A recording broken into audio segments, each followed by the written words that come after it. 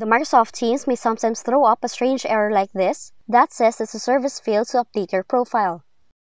So in order to fix the problem, here are some steps that you can follow. Now what you can do first is to check if you're experiencing the same error message on the Microsoft Teams web application. So what you need to do is open your browser, go to this path, press Enter, and then select this option to open the Microsoft Teams in the browser. So if the alert disappears, the issue is probably with the desktop application. So the next thing you have to do is to try to clear the application cache by right-clicking on the Teams icon, then select Quit. Then, launch your File Explorer, navigate to Users, choose Username, click App Data, choose Roaming, click Microsoft, and delete all the files from the Teams folder.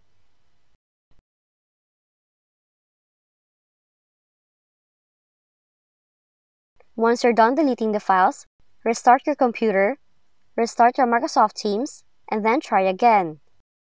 And that's what you can do when the Microsoft Teams failed to update your profile.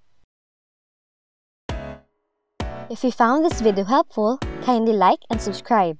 You may also click and turn on the notification bell so you can be notified from whenever we release new videos.